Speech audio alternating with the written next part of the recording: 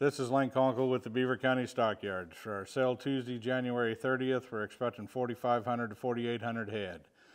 We'll have 12 to 1,800 head of calves, mostly 3 to 6 weight, 70% weaned. At least 90% of these calves have had at least one round of shots. We'll have 28 to 3,000 head of yearlings.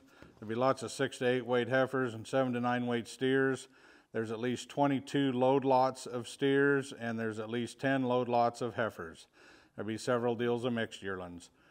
We'll have 500 to 700 head of cows. We'll have 160 head of 3 to 5 year old black and red Angus cows, P3s, off of one deal.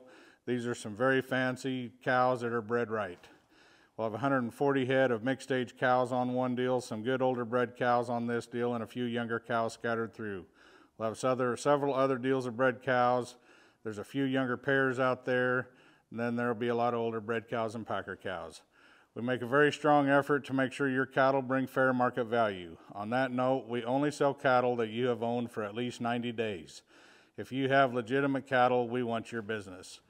The Beaver County Stockyards has a tremendous facility and even better crew. Our cattle quality and buying power are second to none. For your cattle marketing needs, call the Beaver County Stockyards at 580-625-3051. And serving the High Plains since 1931, the Beaver County Stockyards, where a handshake is still a contract.